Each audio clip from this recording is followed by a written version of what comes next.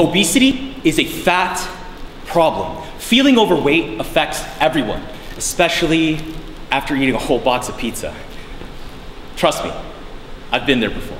Standing 5'4", 225 pounds, I was the butt of every joke. Due to diet restrictions as well as exercise, I was able to lose the weight. However, those two strategies, they don't work for everybody. Obesity has affected me.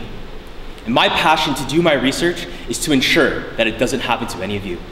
My name is Julian Yabut, and I study ways that our body breaks down fat with hopes in finding new therapies for obesity.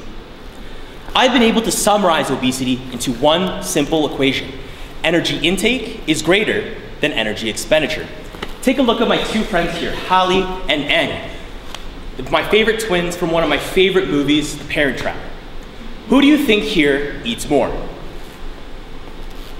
You are probably going to say Hallie because she's noticeably fatter and plumper.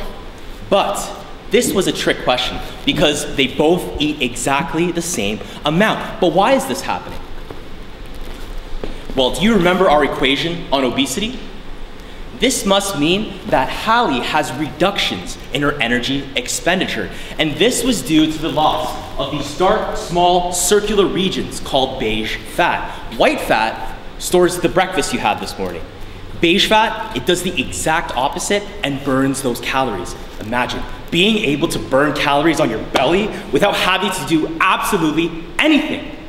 However, obesity, diabetes, as well as old age, all permanently reduce our beige fat.